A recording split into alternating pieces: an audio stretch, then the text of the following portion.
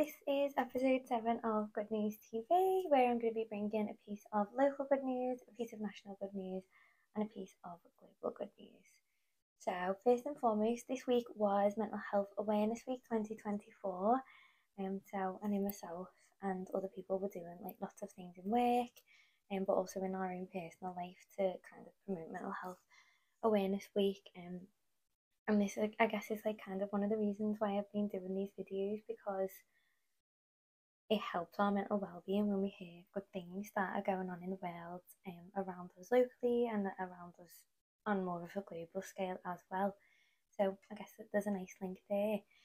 So the piece of local good news is actually kind of aligned with that this week, and it's about there's a place in Liverpool called the Bondog Church, which is quite famous, and there's a dancer from Liverpool called Aurora Borealis who is hosting a event for Mental Health Awareness Week. All donations, it's going to serve as a fundraiser, and all the donations from this event will be going to the Mental Health Foundation, who've been like big promoters of Mental Health Awareness Week. They're like a well-known charity across the UK.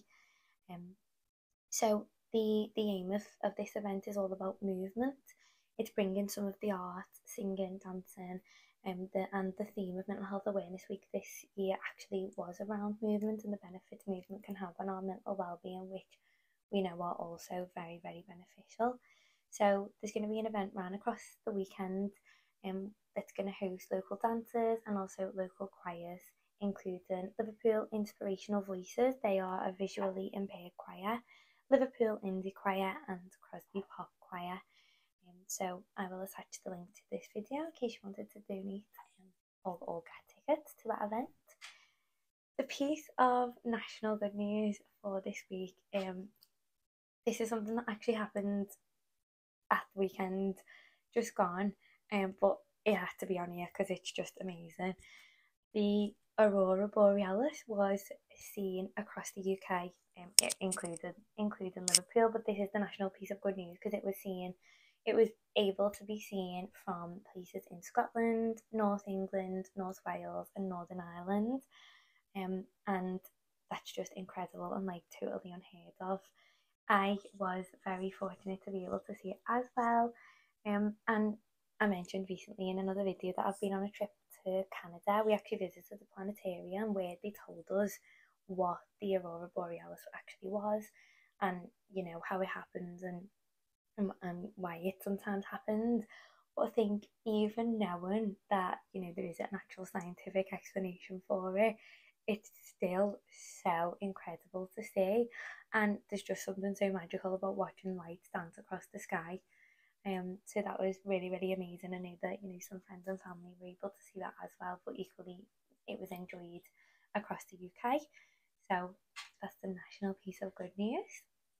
And the piece of global good news for this week is about a pupil in a school in Zambia who is spreading the word about climate change and climate action in sign language, which is incredible. So this is from the Associated Press, and they released an article about an 18-year-old girl called Bridget Chanda, who is educating fellow pupils about climate change in sign language.